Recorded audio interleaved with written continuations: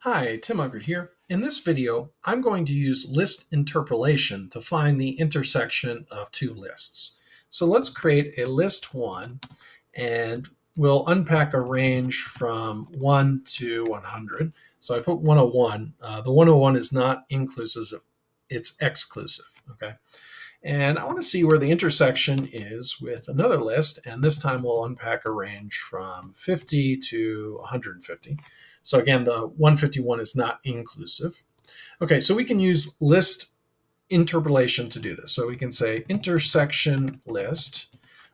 We'll say number for number in list 1 if number in list 2.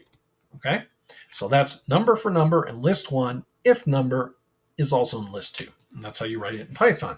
And now we'll print the intersection list and we'll build with Python. And you'll see here that we get the numbers 50 through 100. So that's the intersection of the two lists.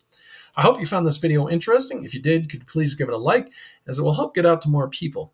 I also want to encourage you to please subscribe, as it really does help the channel grow. And I hope to see you in the next one.